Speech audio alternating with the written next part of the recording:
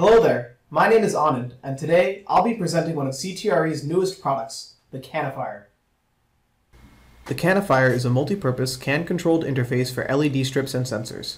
Equipped with a Quadrature decoder, PWM inputs and outputs, GPIO, 3.3 volt and 5 volt power supplies, and a powerful 10 amp LED strip driver, the uses for the CANifier are limitless. I2C and SPI functionality are in the works as well. It has a wide input voltage range of 7 to 28 volts, but beware that the silkscreen mistakenly labels it as 7 to 33 volts. The LED strip I'm using is a simple RGB one that I obtained from eBay. I've set the color of the LED strips to be proportional to the throttle in each of my 3 axes: forward and backwards, strafing left and right, and rotation.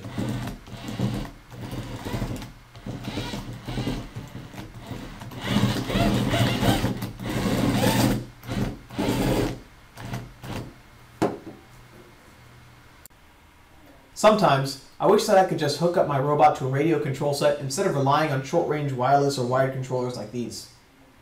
That's why I've hooked up this RC-TX-RX pair to the CANifier's PWM pins. The CANifier PWM pins can read a pulse anywhere from 1 microsecond to 100 milliseconds in length, with a fraction of a microsecond accuracy.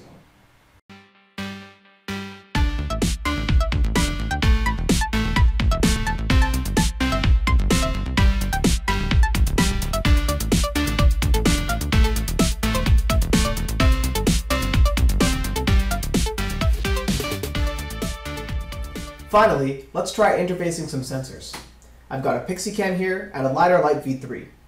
Now for the Pixie, I'm using its servo PWM outputs to drive the robot towards its target. However, running long wires back to a Hero or to a RoboRio can be painful, so instead I'm using the CANifier's PWM interface to move the data onto CAN instead, so the Hero can read it. I'm using a tool to help me view the data on the CAN bus. The value pulse width fractional corresponds to the distance.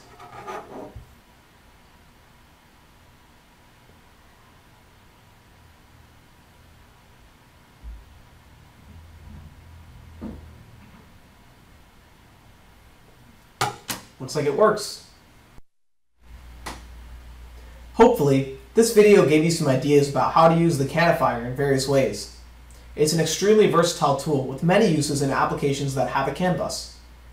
In the interest of keeping this video concise, I didn't demo some of the functionalities like Quadrature decoding and some GPIO functions, but you can look up more on those in the manual. Thanks for watching, and I'll see you again soon.